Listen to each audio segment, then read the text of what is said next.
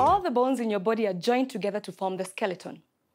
Did you know that when you were born, you had about 300 bones, which fused together when you got bigger, so that eventually you have around 200 bones in your body? Your bones are very strong because they are designed to work and work. They're even working when you're sleeping. Today, we're going to learn about the bones that form our skeleton. Bones are very important. With the help of the muscles, they enable you to move.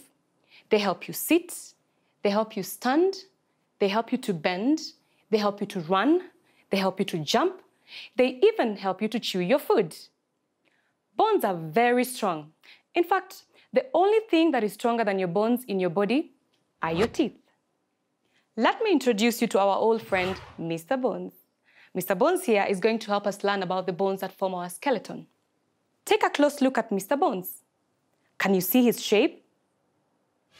Our skeleton gives the body its shape. Did you know that you have bones in your ears?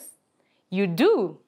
The smallest bones are found in your ears, the largest in your legs.